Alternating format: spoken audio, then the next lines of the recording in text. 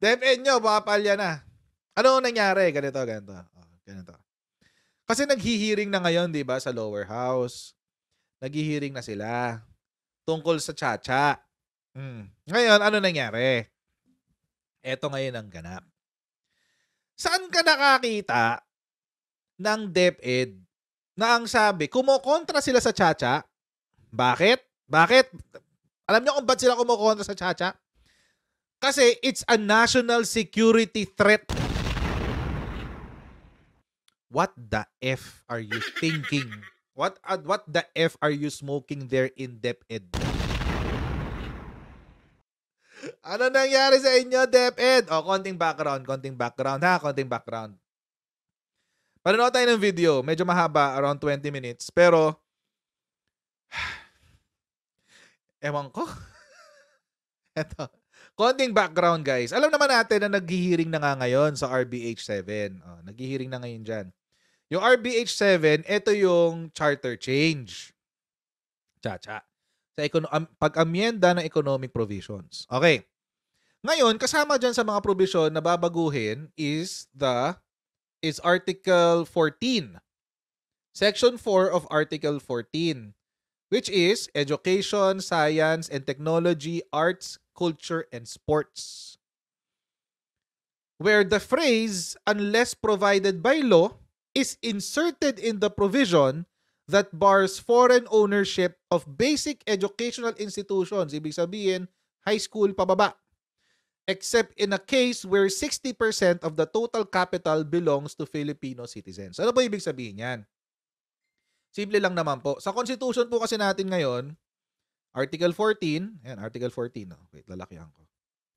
Ayan, 14. Ito. Education, Science, and Technology, Arts, Culture, and Sports. Ano yung babaguhin daw? Section 4.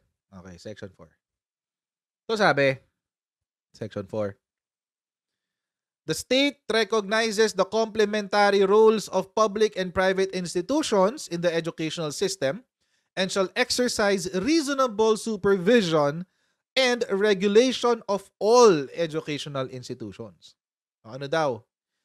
Educational institutions other than those established by religious groups and mission boards shall be owned solely by citizens of the Philippines. Okay? Bakit ihiwalay yung sa religious groups and mission boards? Kasi nga, mga kotsero, sa Pilipinas, ang religious groups, ang mga sila ay corporation sole or corporation sole. Ibig sabihin, kakaiba sila sa mga ibang negosyo. So, hindi sila counted dito kasi they're corporation sole. Kapag nagtayo sila ng eskwelahan, yung eskwelahan na yon will be under the church. So, it is separate from every other schools. Pero sumusunod sila sa Deped regulations. But anyway, so shall be owned by solely by citizens of the Philippines or corporations, at least 60% of the capital of which is owned by such citizens. Imagine, mga kotsero, pati pala sa ating educational system may 60-40. Pati sa pag-aaral, guys, may 60-40. Kaya pala ang pangit ng education system natin. Isa sa mga bagay kung ba't pangit. May 60-40 din eh. Yan. Ngayon, ang gustong gawin dito, mga kotsero, ay lalagyan, mag-i-insert lang sila ng isang sentence. Phrase pala, unless provided by law. Ito lang naman, unless provided. Ba't tumatalon yung mouse ko? Ayan, unless provided by law. Yan lang, idadagdag lang yan, unless provided by law. Ito yung kinokontra ng departamento ni VP Sara. Bakit ko kailangan i-bring up si VP Sara dito? Kasi siya yung secretary. At hindi haharap sa hearing etong mga undersecretary niya nang hindi kumukonsulta kay VP Sara. So, ibig sabihin, yung mga sinabi nila dito sa mapapanood nyong video ay may basbas ni VP Sara. Kaya napatanong ako habang pinapanood ko siya kanina, anong ginagawa ng mga tao dyan sa loob ng Deped? Bakit sila ganito mag-isip? Wait. Sorry. Konting background ulit. Nagkaroon na kasi ng prior hearing bago ito. Nung na-bring up yung national security issue. Hindi nila nasagot. Hindi ho nila nasagot yung tanong ng link. Ano ba yung connect ng pagpasok ng foreign educational institution sa Pilipinas at national security? Hindi nila nasagot. Okay. Game, tuloy tayo. Share the reservation of Deped, as stated in the position paper and as repeatedly discussed, is the possible limitation of control over the curriculum and how it is to be administered in the event that legislation would not sufficiently provide for control. And what we are just concerned about is if in case such situation where no sufficient control is required, there may be an unfortunate situation where the curriculum or the teachings that may be provided run contrary to our principles and values and ideologies as presently required in our Constitution.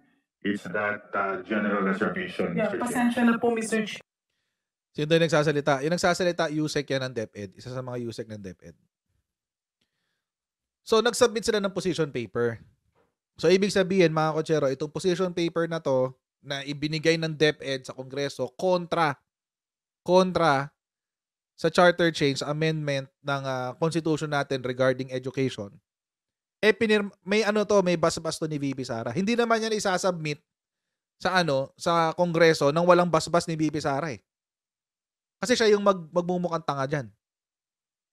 Diba? Si VP Sara yung magmumukhang eng-eng dyan. Hindi naman sila. Ngayon, mga kotsero, ito yung dahilan. Ito yung rational. The rational daw is this. Kapag daw pinayagan yan, yung pag-amyenda sa saligang batas regarding sa education, pag siningitan daw ito, kahit anong provision dyan sa Section 4, ng as provided by law, baka mawalan daw ng control, i-regulate ang mga tinuturo sa mga bata. Baka mawalan daw sila ng oversight powers, ng kapangyarihang bantayan kung ano yung tinuturo sa mga kabataan. Yun yung reklamo ni DepEd.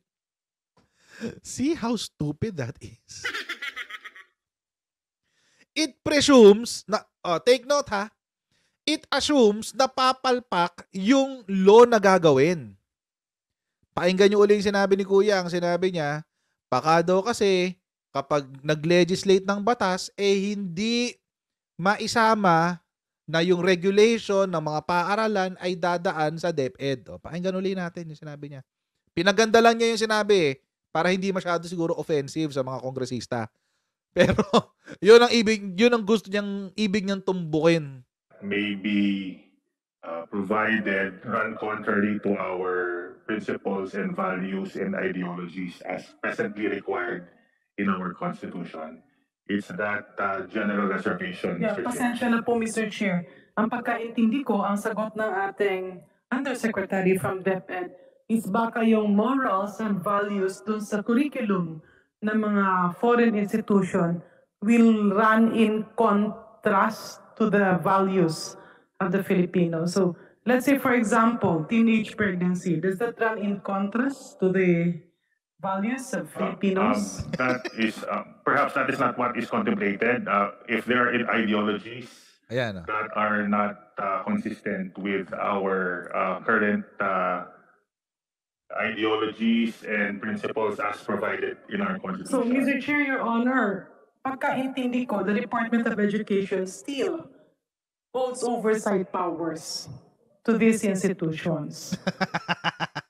Am I correct? That's correct. That's correct. Ano Mr. pala Chair. eh? Ano reklamo? So therefore, Mr. Chair, with a statement that they might be left and they might be teaching the wrong ideologies, this is giving a false interpretation of the real content of RBH 7. Yet the reason why I'm asking this, Mr. Chair, is that we all know that the Department of Education is a government institution. Right. So, kung mali yung kanilang pag-akala na mawawalan ng oversight ang Philippine government on the institutions coming in, if we open our country to investors, I think that's a very wrong interpretation, Mr. Chair. Because that's basic in the authority Nasa mandato and kasi ng DepEd obligations yun. of the Department of Education. Right. You cannot relinquish that. Right. Nasa mandato kasi ng DepEd yun. Mali yung assumption ni DepEd. Bibi Sara, ba't nyo naman pinayagan to sabihin ng tao nyo? So kaya daw siya national security threat kasi mawawalan daw ng control ang DepEd sa curriculum. At baka raw kapag nagpasok, baka pag nagpasok ng mga paaralan na galing sa ibang bansa, mawalan daw ng oversight capabilities, no? O oversight powers ang ating Department of Education. Alam nyo po, yung kapangyarihan nyo bilang DepEd ay nasa batas ho yan. Hindi ho yan basta-basta mawawala. It's in the law. It's in your charter. Oo. Nasa batas ho yun. Hindi ho yun basta-basta pwedeng i-relinquish. Yes, Mr. Chair, the reservation really revolves around the, if I may quote from the position paper, the phrase "unless otherwise provided by law," and its underlying rationale that could potentially serve as a gateway to expand the scope and control and administration over educational institutions not solely by citizens of the Philippines. And we will proceed to the last paragraph, if I may, Mr. Chair. In view of the foregoing, the department opposes the amendments specifically vest the possibility of vesting full control and administration of basic education to aliens through legislation. So we agree, Mr. Chair, that the Deped under the current system exercises supervision, if not regulation, over the implementation of the curriculum. We are just concerned about the possibility that through subsequent legislation, this may be diminished. That's presumptive. That's subjective and presumptive of DepEd. Na baka in the future, pag sumulat kayo ng batas, tanggalan nyo kami ng kakayahan na bantayan ng mga paaralan. That's presumptive. Hindi pa nga nangyayari. Meron na bang actual case or controversy? Parang wala pa naman. Take note, ulitin ko mga kotsero ha, DepEd ang sumulat ng position paper. At this is an official statement of DepEd. At malamang dumaan to sa mga mata ni VP Sara. Mr. Chair, distinguished colleagues, your honors, medyo kinakabahan kasi ako. Because of course we have heard DepEd. And if their interpretation is that, let's say, if you have an UK standard of basic education, or let's say you have an American standard of basic education, or let's say you have the Singapore standard of basic education, ang ibig ba sabihin nun magtuturo yung mga ito ng maling ideologies which will pose a threat to national security? Because I really don't find, Mr. Chair, the connection between national security and education. My point here, Mr. Chair, distinguished colleagues, is hindi po ba medyo mahirap ng isang napaka-importanting ahensya ng gobyerno, which is the Department of Education, ay tila nililihis ang usapin ng resolution of both houses number 7, which is the economic chacha, to national security. Kasi later on, medyo mahirap yan. Baka mamaya mapagbintangan na we're using like security funds or intel funds. Confidential funds. The problem... Naisingit pa yung confidential funds. Naisingit pa yung confidential funds, guys! On some, I'm not saying many, the problem of some possible teachers putting in wrong ideologies that is a threat to national security. Is this among foreign legitimate professors or is this among Filipino teachers? Oy! Oy! Good question! Congressman Garin.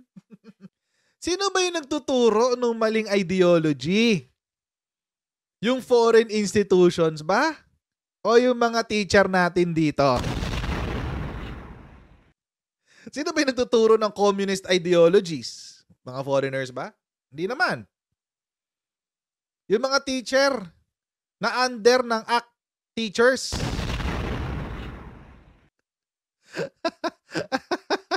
Huli. Ay, naku. In fairness, naipit ang ano doon, naipit sila. Sorry. Sa pagkakaintindi nyo. Right now, Mr. Chair, I don't have specific data on that, but the Deped simply is concerned about the possibility, and should the amendments perhaps not be open-ended unless otherwise provided by law, then there is an assurance that regulation of the government over the curriculum and the manner by which it is administered consistent with the national values and principles. If that may be the case. Again, Mr. Chair, distinguished colleagues, Di we have sinasagot. to separate national security from the morals and the values that Deped is talking about. I think these are two. No, I am not saying I think. I am definitely sure that if we talk about Filipino culture, morals, and values, this is a separate entity from national security concerns. Kasi Mr. Chair, ituhog lang po natin dun sa nakaraang mga budget hearings. I was actually very supportive for the Department of Education getting confidential funds. Simply because I heard the claimor of the Department of Education that our students are seemingly being penetrated by wrong ideologies. Kaya nga, suportado Komunista, mga nung komunista. panahon na yun, na may bigyan ng confidential fund ang DepEd. But my understanding, this is a problem that was coming internally from the provinces. So mukhang hindi po ito related doon sa economic chacha. So I just want the DepEd to be very clear about this. Kasi if we say that if the allegation or the fear of possible trespassing of moralities, values, and culture of Filipinos will transcend to threats to national security, medyo kinakabahan po ako na this is a statement coming from the Department of Education because apparently and very glaring, it's a twisted statement, Mr. Chair. Kasi magkaiba po talaga ang Filipino culture, Filipino morals, and values versus vis-a-vis national security. Ang pagkaintindi ko po, national security is actually a threat to our country in so far as, let's say, a pandemic or let's say China. Insurgency. China. Let's say terrorism. China. Mr. Chair, with Nagsalita na ba si Bibi Sara tungkol dyan sa nangyaring banggaan sa West Philippine Sea? Wala pa rin, di ba? Wala pa rin. Wala pa rin. Concern na concern kayo sa national security, pero yung China hindi nyo mapansin.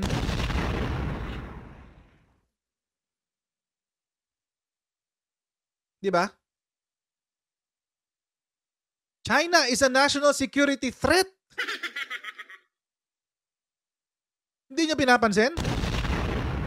Ang pinagtitripan nyo, yung economic chacha? What the F are you smoking in Deped?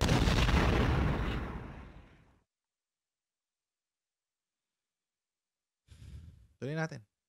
due respect, we believe that the incorrect ideologies, if taught to the youth during which time that it is the formative stage of our citizens, it will and may pose a threat to. So, Mr. Chair, may I ask DepEd, do you know of any institution worldwide that invested in other countries and ended up teaching ideologies concerning national security? Meron po ba sa buong mundo? You mingle with other DepEd officials from all over the world. I don't have specific information, Madam Chair, but Would you know of a specific school or a specific country na binuksan nila, nagkaroon sila ng economic chacha, they opened their country, and a school or an institution entered their country and taught wrong ideology to their children. Do you have any country in mind or any school, to be exact? Mr. Chair, I don't have any specific country in mind. I would just like to respectfully reiterate that the reservation of Deped is the diminution of control over the curriculum as to what will be taught Filipino citizens.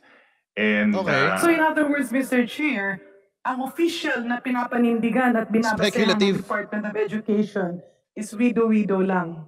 Wido-wido. Because, I mean, Wido-wido lang. this Feelings official lang. opinion of the Department of Education is wido-wido lang. Because my understanding, I wouldn't take offense if it's one of the NGOs, that I will fully understand if it's one of the private associations. But if it's a statement coming from the government, the Department of Education per se, and the basis of this memorandum is actually purely wido-wido, or let's say, hindi natin matumbok ang naging basehan. Let me cite, for example, you mentioned, baka yung ituro ay mga maling ideology, and you have no data of any school or any country who has this experience. And again, saying that encroaching on the morals and values will result to a threat on national security. This bothers me, Mr. Chair, with due courtesy. Kasi when a government entity or a government institution makes a memorandum, meron niyang dapat basis. Right. So may I ask if this is really an opinion of the Department of Education, or is it purely the fear of an individual who influenced the crafting of this official stand with regards to RBH 7? Sagutin niyo yan.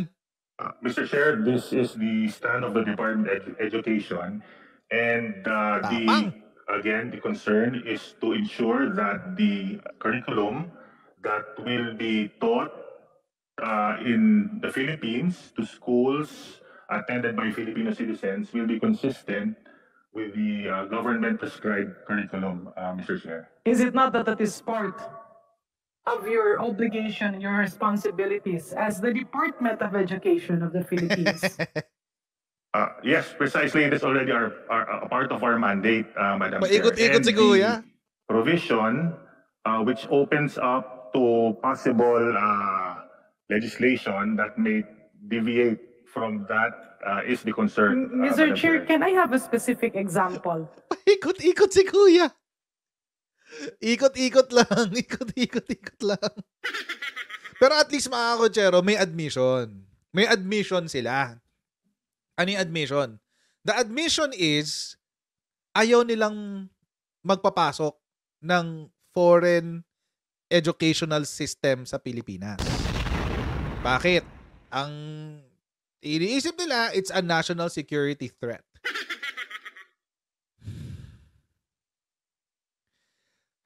How can education be a national security threat? Seriously. Seriously. Alam niyo mga kotsero, kung ikaw, kasi alam niyo, ako I can cite an example of an institution, sa abroad nga lang, hindi sa Pilipinas, that can negatively influence their country because of their educational system at kung sino yung pinapasok nila.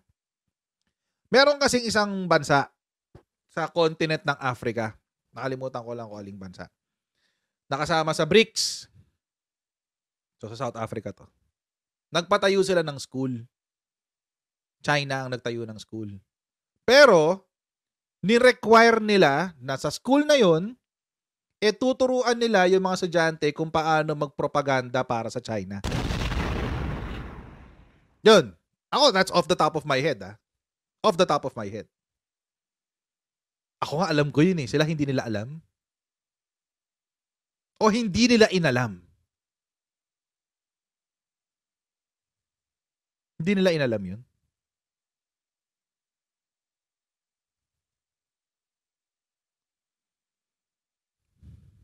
Ako nga alam ko eh. Sa Palestine din meron. doon lang magiging national security threat yan. Pero alam nyo, mga kotsero, bakit papayag ang isang bansa, in our case, lalo na sa Pilipinas, bakit papayag ang Pilipinas na didiktahan ng ibang bansa kung ano yung tinuturo natin sa mga bata?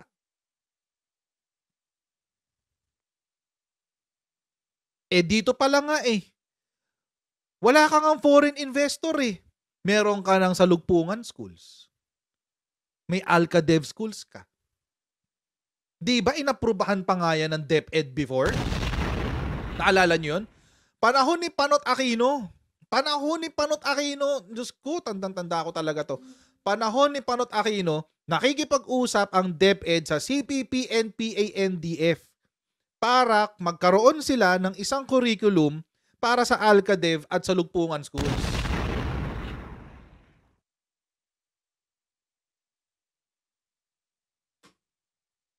Tapos iyayabang nyo sa amin ngayon, sasabihin nyo, kailangan meron kaming regulatory powers kasi baka ma-impluwensyahan yung curriculum.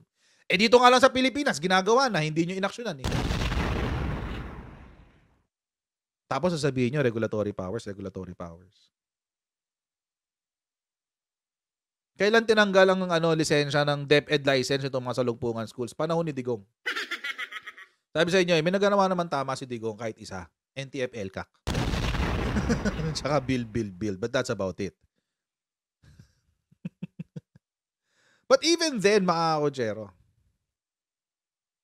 kayo nga kayo meron kayong regulatory powers. Hindi nyo in-exercise noon. Ngayon, gusto nyong pigilan ang investment ng foreign school sa Pilipinas dahil it's a national security threat? Baka mas maganda pa nga ipasok nila Kasi malamang sa malamang, kapag foreign institution, ang mga teacher, foreigner. Mas updated sa teknolohiya, mas updated sa science, mas updated sa technology, mas updated sa engineering, mas updated sa math. Yun ang kailangan natin STEM subjects, science, technology, engineering, and math. Ayaw nyo ipasok? Gusto nyo habang buhay bobo mga Pilipino? Nahuli na tayo sa PISA. Huling-huli na tayo sa PISA, guys. Kayo dyan sa DepEd, huling-huli na tayo sa PISA. Ayaw nyo i-improve ang educational system ng Pilipinas? DepEd pa man din kayo. Ano nangyari dyan, Secretary? Tuloy natin. Let's say, what specific legislation do you fear of? Para naman po guided kami mga legislators. Let's say, okay, for the sake of academic discussion, RBH 7 is approved, na-approve ito. Ano yung kinakatakutan mong gagawing batas ng mga mambabatas ng Pilipinas that will lead to national security threat? Madam Chair, Mr. Chair, in an extreme case, if there is a legislation that establishes an international school and said legislation exempts the school from government regulation, government control and administration, Madam Chair, because the... Anong specific? Mr. Chair, if I may, sayang kasing oras, please be specific. What specific legislation are you afraid of?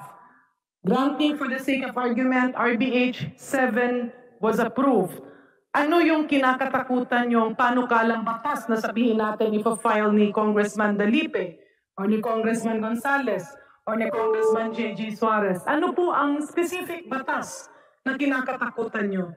Because your answer is really very Yes, Madam Chair, a law that would establish a school owned by foreign entities without regulation by the Philippine government, open to Filipino citizens. That would be... a school? Your fear is that Congress and Senate will legislate the creation of a school? that is the contemplation of the memorandum, Mr. Chair. If there is an establishment of educational institutions where the learners are Filipinos, but the control and administration over said school is limited or non-existent as far as the Philippine government is concerned. So let's say, for example, you have the International School of Manila and you have British School Manila. British school. Are these That's right. schools under the control of Deped? By provision of law, yes. In the case of the British school, as earlier discussed, the RA provides for two provisions by which government exercises regulation. And I understand that these provisions are there because the Constitution expressly provides that the control and administration of educational institutions shall be vested in citizens of the Philippines, Mr. Chair. Yun sa No, Constitution. Mr. Chair, balikan po natin yung aking tanong, no? Ang tanong ko po kasi it became a very major core of your objection. Your fear of your concerns regarding national security. So ano po ang specific? Ano pa ang tuhog? Tumbukin natin. Tuhog. Let us not go to motherhood statements. Uy, Lenny yan. Mahilig sa motherhood Let's statements. say you have here our three distinguished colleagues, Congressman Dalipe, Congressman Gonzales, and Congressman J.J. Suarez. Ano po ang kinakatakutan yung gagawin nilang panukalang batas na sa pananaw niyo will lead to major concerns on national security? Ang ibig niyo bang sabihin, takot kayo na merong mga estudyanteng banyaga at hindi Pilipino at dumarami sila sa Pilipinas and this will pose as a national security threat? That's my understanding of Mr. Chair, the reservation does not refer to any specific member of Congress. Just to be clear, No. it does not refer Mr. also Chair, if to I this. may. Hindi mo sinasagot yung tanong, kuya. Huwag po kasi nating lisin. I'm giving you an example. Yes, ma'am. If Yes, may I only clarify. wanted one question. That's on national security. So my question again is, what is the specific, tumbukin mo please. Tumbukin mo, ano ba ang pwedeng mangyari kapag nagkaroon tayo ng economic chacha and this will lead to national security concerns. Hypothetical situation, Pointing our kuya. three leaders here was just an example para mas maging specific. And you're telling me that hindi mo tinutumbok na baka sila mag-file. No, that's just an example. You have members of Congress here listening and also on Zoom.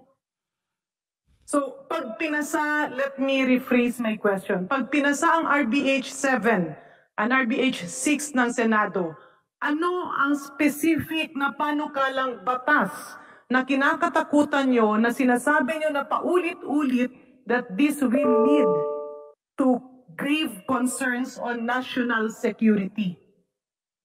Ang kinakatakutan nyo ba dahil papayagan yung ibang mga banyagang estudyante na pumasok dito ng elementary at high school, sila'y maging terorista?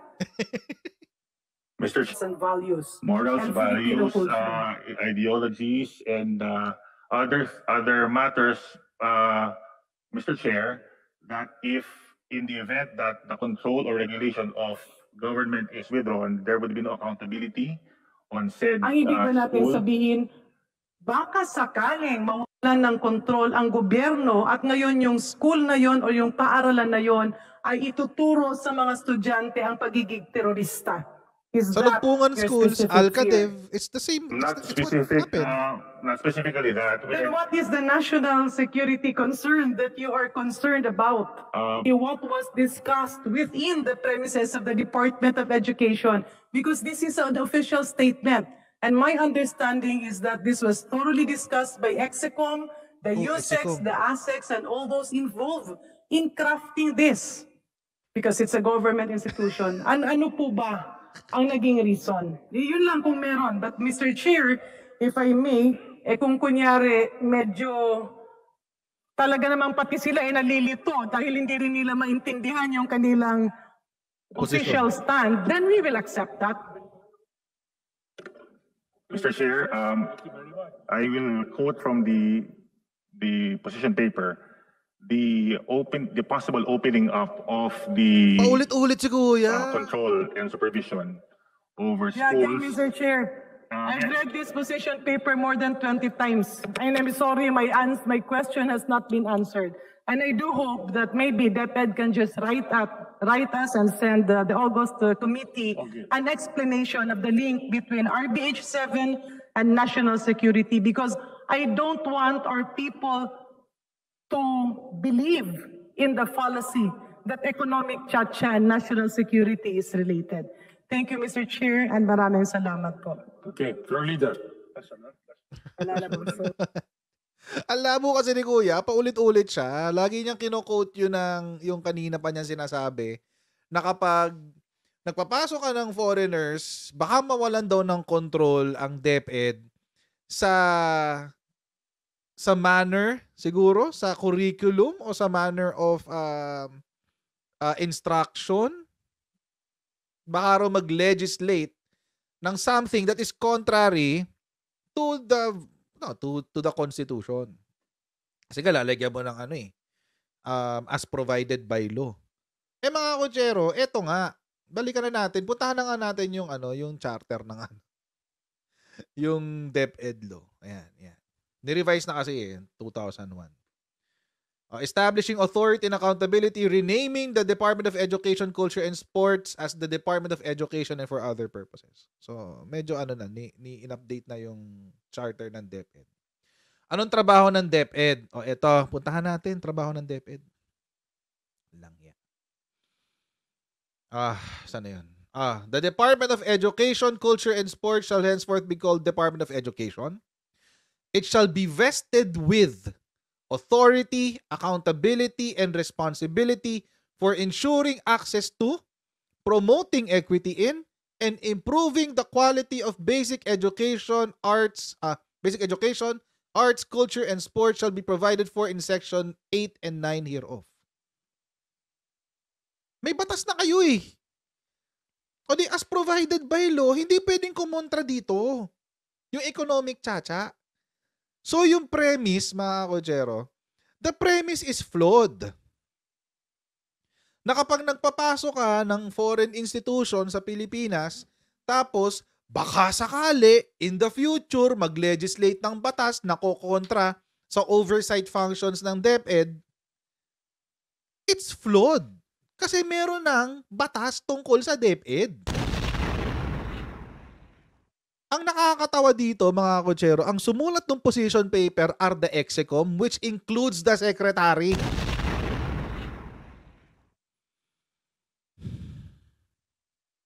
And the USEX. This is the best you can come up with? The greatest minds in Philippine education is this is what you can come up with?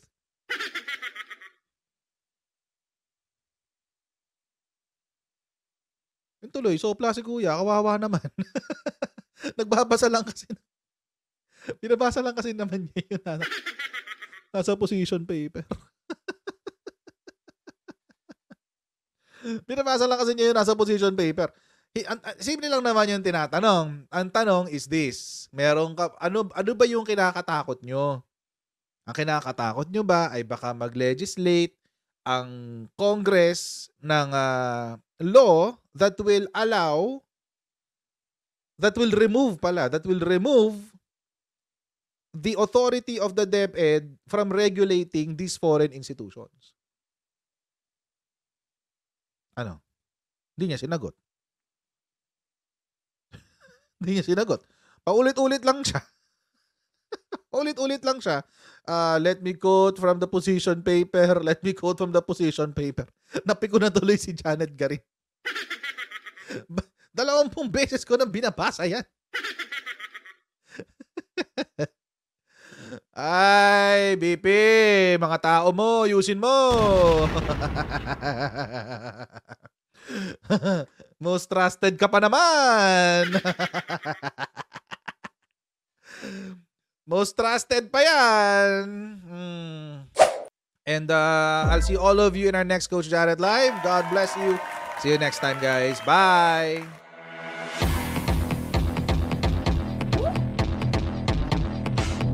Huwag ganun. Huwag natin gawing tanga mga Pilipino. Mas maganda kasi nasa lugar ka ng tama kaysa yung pinipilit mo yung pagkakamali.